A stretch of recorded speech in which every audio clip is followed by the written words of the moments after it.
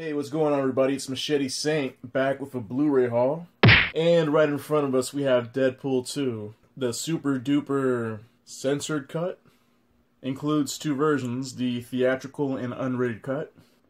Let's take a look at the back real quick. The super duper cut.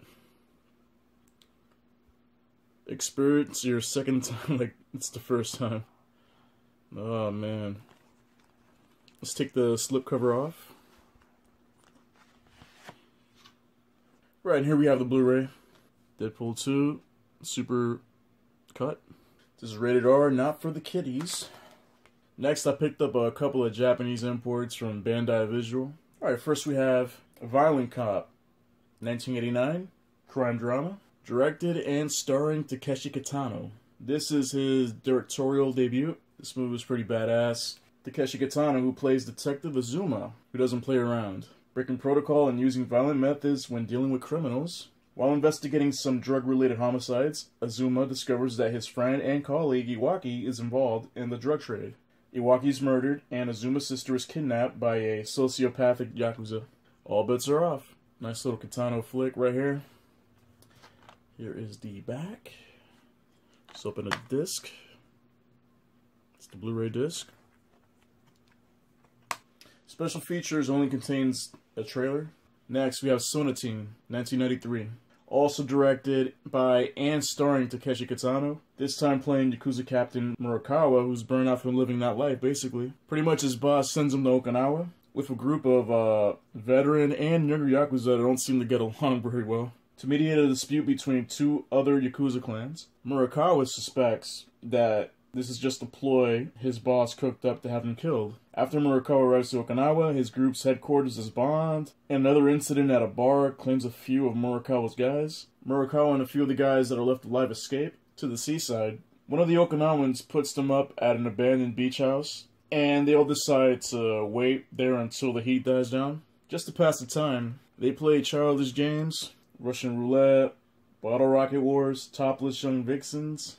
You see beautiful cinematic scenes of the ocean and the sand. And the movie turns into like a Yakuza on vacation trying to get away from it all. But soon the fun ends. Murakawa gets violent at the end. And I'll leave it at that. Yeah, this is definitely my favorite Kitano film. Also from Bandai Visual. They went ahead and released a bunch of Kitano's films. The actual soundtrack to this movie is badass. Composed by Joe Hisaishi. Right, next, from Third Window Films, The Suffering of Ninko. This is a dual format DVD and Blu-ray from 2016. Drama, erotic, comedy, period movie, however else you want to describe it. Directed by Norihiro Niwatsukino.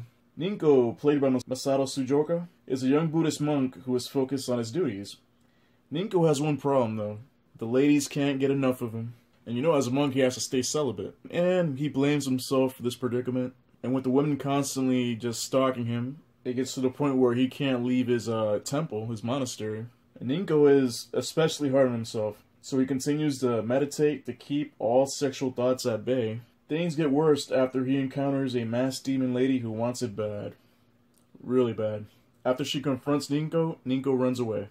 During his meditation, he envisions the local townswomen of all ages throw themselves at him, while a half-naked female specter dances to the bolero ramen. This drives Ninko crazy. For days. When he comes to, he decides to go on a journey. Later he comes across a Ronin. Together, both of them wind up in a village where a female demon is sucking the life out of men, leaving withered corpses. Both Ninko and the Ronin volunteer themselves to take on the female demon. Okay, here we go. We got the Blu-ray here. It's the Blu-ray disc. This is just a catalog book, DVD. And here is the back.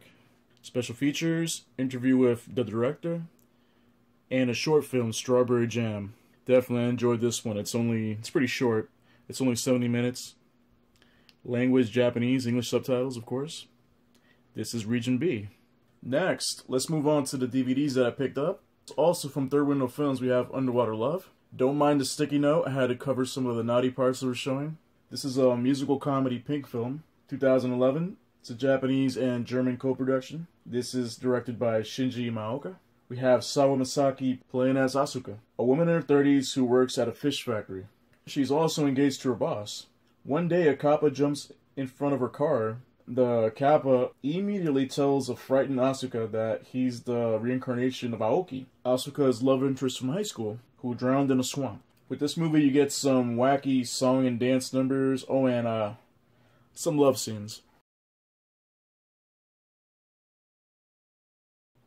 Yeah, pretty much. Pretty enjoyable. And be forewarned, you see plenty of butts and boobies, so don't be surprised. Okay, this is the limited edition with a soundtrack CD.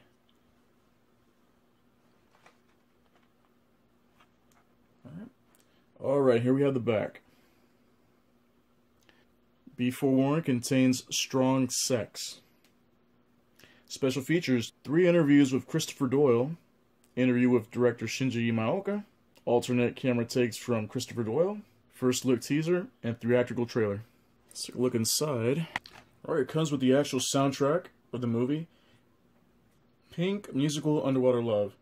And the soundtrack was produced by Stereo Total. They're a synth pop group out of Germany. And here we have the DVD. I had to put another sticky note just to cover some of the love scenes from the movie. So this one was a very, it was an entertaining watch. The next 2 DVDs are Takashi Miike films. First we have Gozu. It's a 2003 gangster horror film. This is a special 2-disc collector's edition. Alright, let's get into it. Yakuza Lieutenant Ozaki, played by Shoakawa, has gone off the deep end. So his underling, Minami, is ordered by the gang's boss to take him out. Minami's conflicted by the order given to him. As they are both on the road, Minami stops at a diner.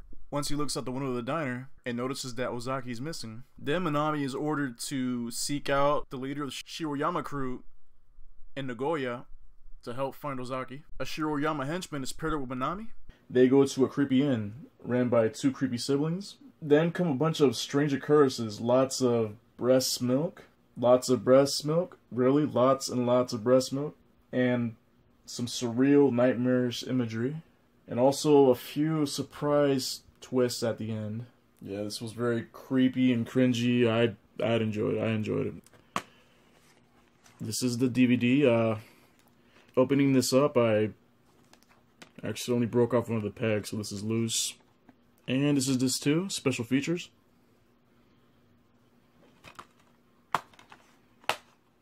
And here's the back. Special features: special limited edition 2-disc collector's edition, 16:9 anamorphic video presentation, unrated director's version, nearly 2 hours of never before seen behind the scenes footage, essay by film critic Bill Gibran, interview featuring directors Guillermo del Toro and Eli Roth, production featurette, audio commentary with film critics Andy Klein and Wade Major. You get a still gallery, trailer, title theme song. Definitely recommend this if you're into Miike's cringy horror stuff. And last, another Miike movie, The Way to Fight. It's from 1996, action comedy drama. Right, so the movie takes place in 1970s Osaka. Kazuyoshi Tamae is the toughest fighter in Naniwa West High School. Him and his buddy Toshio, when not getting into fights with delinquent students from other schools, they're working at a ramen shop, or hanging out with their awkward classmate Ritsuko, who has a thing for Kazuyoshi. And Toshio has a thing with Ritsuko, but he's a shy guy. And he's not good at expressing himself, and he's not as good of a fighter as Kazuyoshi, and he definitely knows that. He comes across several men beaten to a pulp. He hears that the guy that laid the ass beating was Takeshi Yamada from Tenon High School. Then there's sort of like a cat and mouse thing going where they try to fight, but they keep missing each other. They keep looking for each other, but they seem to be like in different places at the same time. I want to say this is a bit of a coming-of-age story. Right, so some bad stuff goes down. I won't spoil it because I like this movie and I want other people to see it. Right, by the end of the movie, fast forward to the 1990s. Both Kazuyoshi and Takeshi are pro fighters. And both of them are about to have a no-holds-barred match at the Tokyo Dome. Looks like everyone in town is just crazy trying to see it. And then you also see what becomes of some of the characters in the movie. But hey, everybody, thanks for watching this quick haul. If you liked the video, leave a like, leave a comment. Let me know if you've seen any of these movies. And also let me know if you're interested in watching any of these. Until next time, this is Machete Saint, and I'm out of here. Peace.